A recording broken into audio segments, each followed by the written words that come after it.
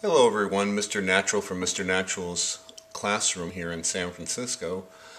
Today what I'm going to do is tell you the in-between story before I go on with these interval patterns of making chords and showing you how these chords are constructed and then how to modify those chords. I've already shown you the default 1 major 7th chord, the default 2 minor 7th, the 3 minor, the 4 major 7th, the 5 dominant 7, the 6 minor 7th, and the 7 half diminished 7th chord. But what we're going to do is go back to that later and modify those. So as chords come up in the music, there are two things that you have to do. One, write out the scale and figure out where the ABCs are in terms of numbers, and then look at the chords, the ABCs of the chords, and find out what kind of chord they're asking for.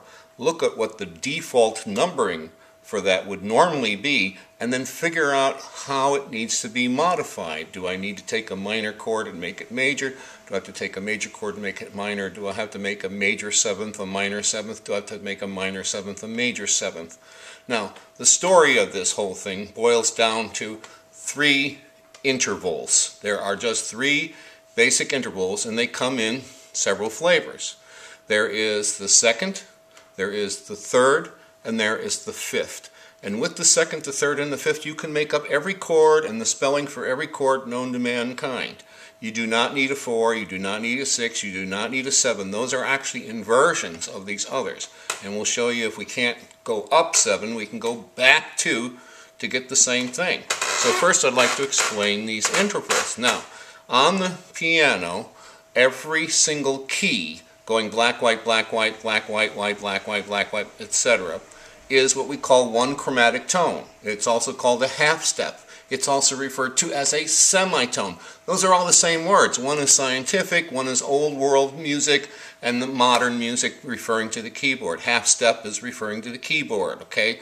Semitone is old world, old school music theory, okay? Chromatic tone is what scientists refer to it as. So what we do here is, all it is going from a black key to white key, white key to black key, is a chromatic tone. I think of it this way.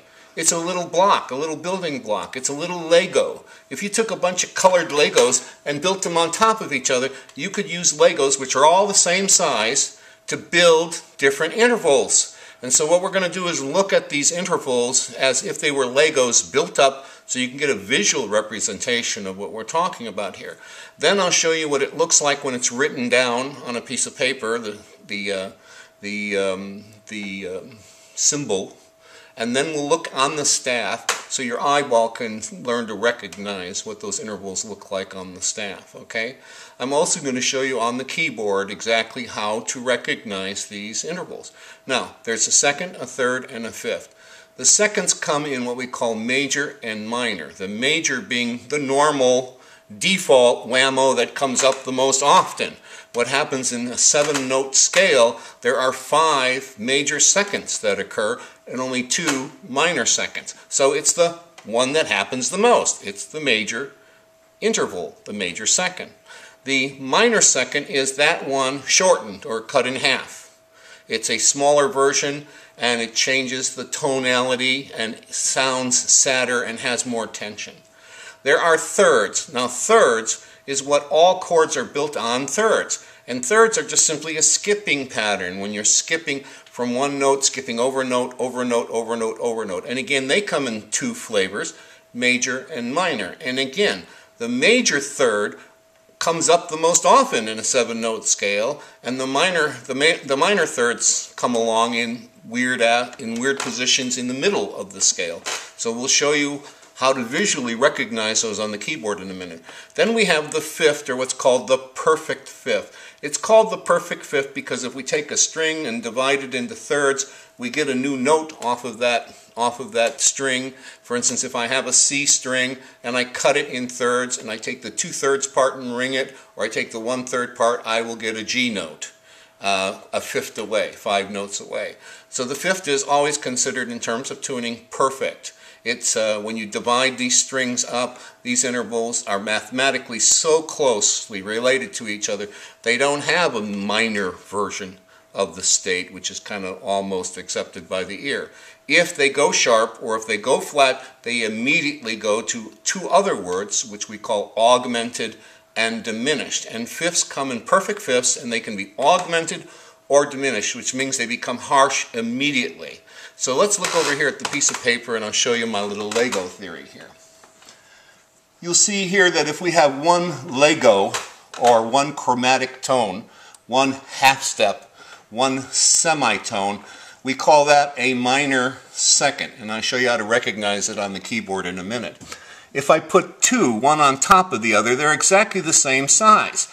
That is called a major second.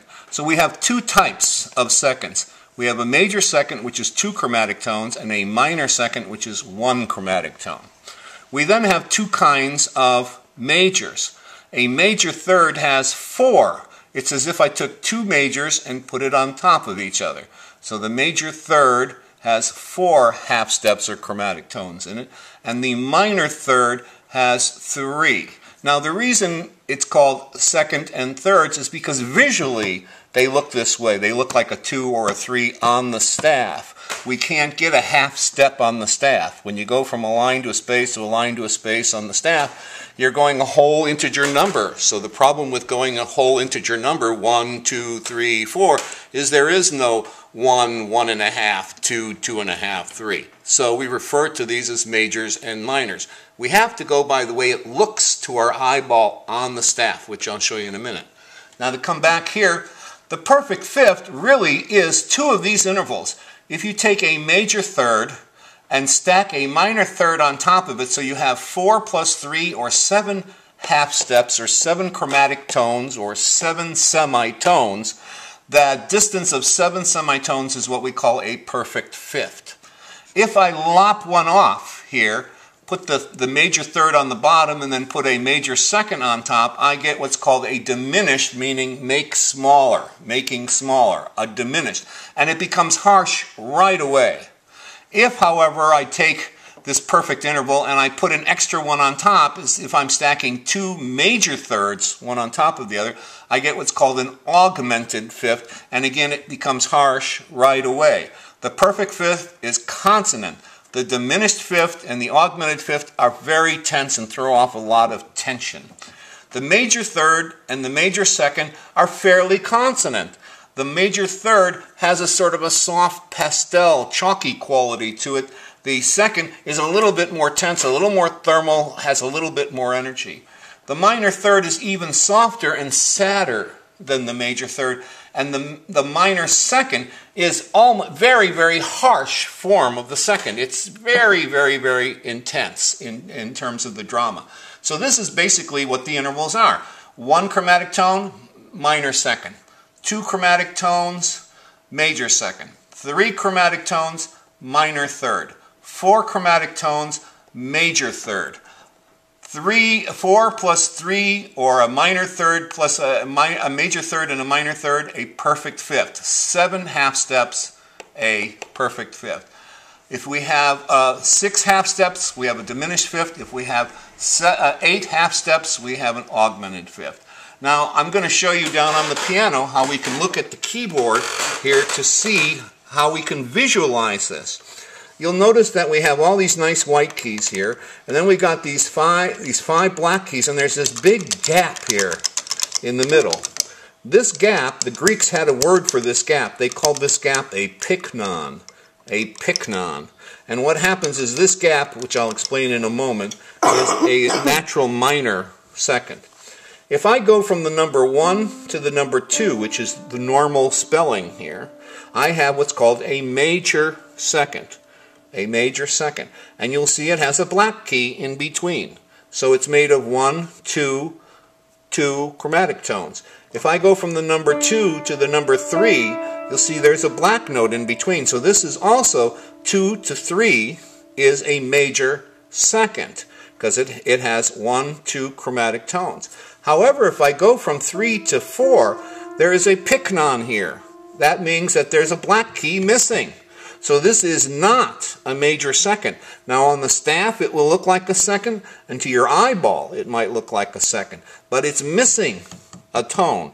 Therefore, this is one step shorter. From here to here is what we call a half step, or one chromatic tone, or one semitone. So this is a minor second.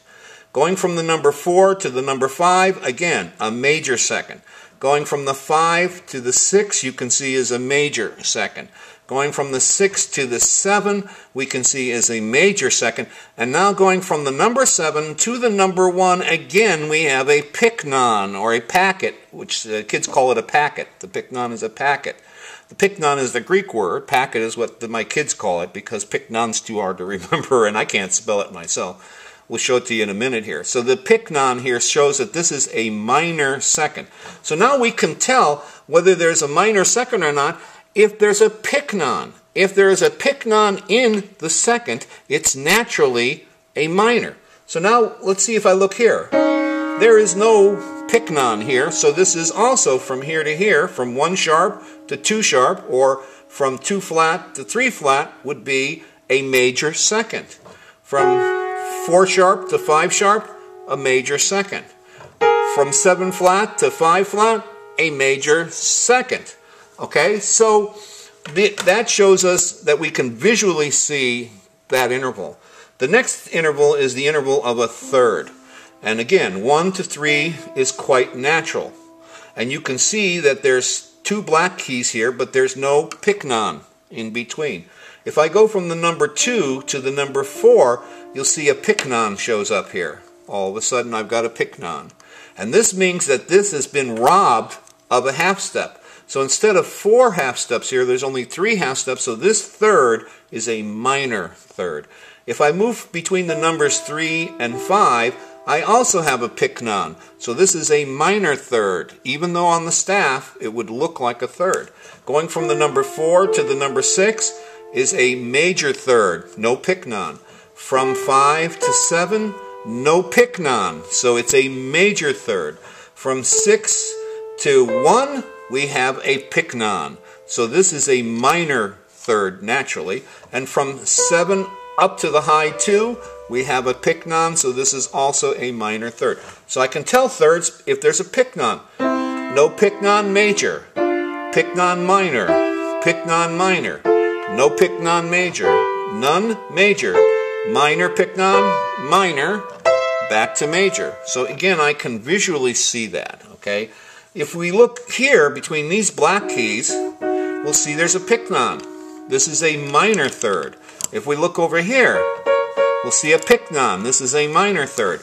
But if I go from here to here, this is a major third because there's no picnon here. And of course for here, I'd have to go to there to get that, or from here to here to get that. So we can tell by looking, that's third, minor, minor, major, major, major, minor. Okay, one more thing, fifths. A fifth has 1 picnon in it. If I move this over, it still has a picnon. Going from 3 to 7 has a picnon. Going from 4 to 1, it has a picnon. Going from 5 to 2 has a picnon. It's a perfect fifth. Going from 6 to 3 has a picnon. It's a perfect fifth. But here, going from 7 to 3, you'll see there's a picnon between 3 and 4 and a picnon between 7 and 1. This fifth has been robbed of a half step, and this is a diminished fifth. So, perfect fifth, 1 picnon. Perfect fifth, 3 to 7, perfect fifth. 4 to 1, perfect fifth. 5 to 2, perfect fifth. 6 to 3, perfect fifth. 7 to 4, 2 picnons, a diminished fifth. There are areas, of course, if I do this, that's a perfect fifth. That's a perfect fifth, 1 picnon. Perfect fifth, 1 picnon. If there's 2 picnons, it's too small. If there are no picnons, it would be too big, and there are cases of that. So now we've seen how we can visually tell whether it's a perfect fifth, a major third, or a major second, a minor third, or a minor second. Okay, in a little bit, on the next video, I'm going to show you what this looks like symbolically and what it looks like on the staff, and I'll go over this a little bit again.